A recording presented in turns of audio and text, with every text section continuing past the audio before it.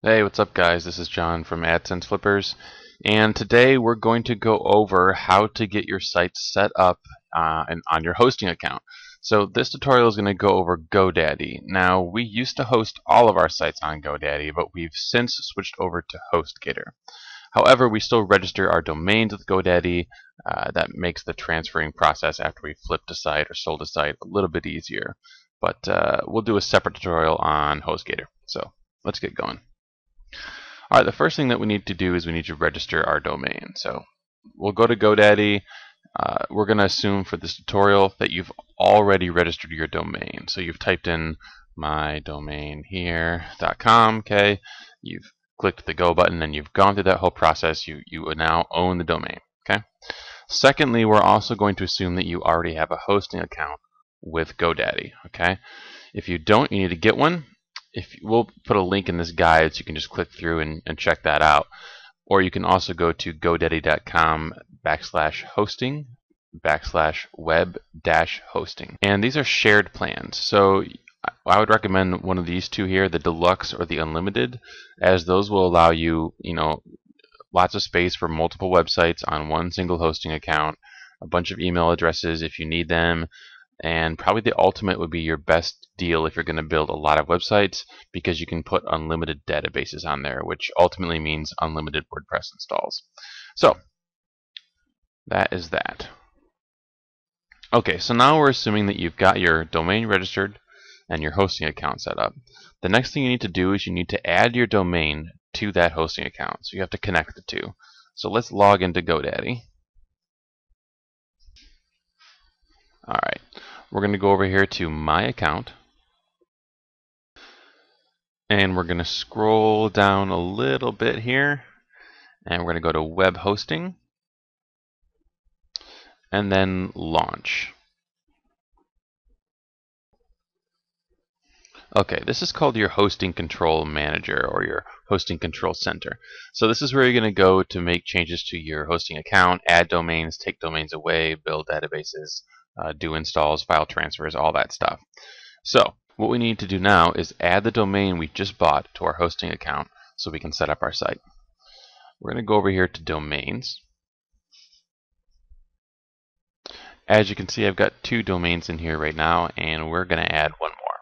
So we'll go up to Add Domain. Alright, this little box will pop up, and once you start typing in your domain, it should come up automatically and you'll be able to select it. So I'll just grab this one here. Folder. Okay, so when you first purchase and set up your hosting account, the main domain that you connect to it will be installed to the root directory, which means that there won't be a subfolder that it's installed into. However, when you add domains after the fact, okay, which is what you're going to do as you build sites, is you're going to keep adding domains, you have to install those in separate subfolders to keep them organized. So it's probably important that you name those subfolders something you're going to recognize, because you're going to go and upload files to them later. You're going to do transfers on them, all kinds of stuff. So we recommend you just call the subfolder the same name of the domain so that there's less confusion. So let's say our domain is redtables.com. We're going to call this redtables, and we'll hit OK. Alright, so our domain has been added, and now it's just pending setup. Now this can take 20 minutes. It can take up to even a day sometimes. Usually it's more, around like an hour or so. So if you just wait a little bit, your domain will get set up, and then you can move forward and get your site set up. In the meantime, though, we're going to build a database on our server so that we can link WordPress to it and get everything running.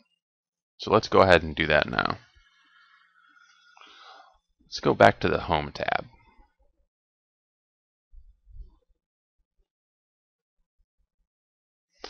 And we're going to scroll down to Database, and then we're going to go to Setup.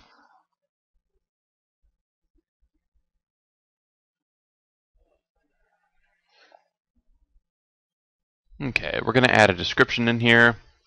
Red table data. This isn't actually the name of your database. It's just a description so you can more easily differentiate between all your different databases. This is going to be the name. We'll call it Red Table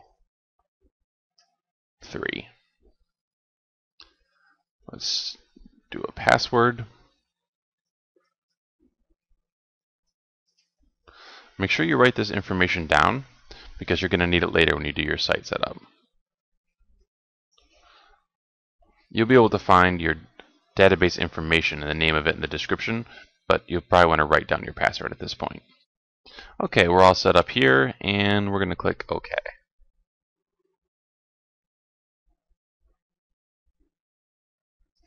Alright, now this says pending setup. Usually this only takes a couple minutes and then our database will be set up.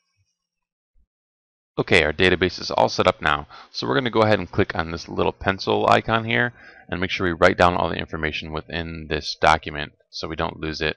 That'll make our site set up a little bit easier later on. So what I do is just copy all of this and paste it into a notepad file.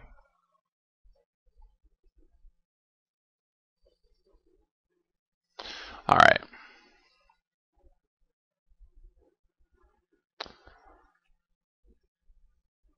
So now we're going to go back into our domains and see if our domain's been added yet.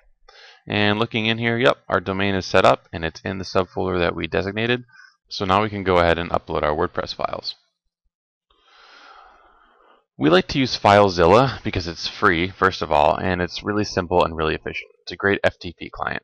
Now you can upload files to your web server manually, but if you're building a lot of sites every week and every month, in some case hundreds, it really doesn't make sense to be doing it all manually. It's much easier to do with an FTP client. So if you go to filezilla-project.org, you can go ahead and download that. And remember, you want the FileZilla client here. You don't want the server. Secondly, you'll need to go to wordpress.org/download and download the basic WordPress files that we're going to upload.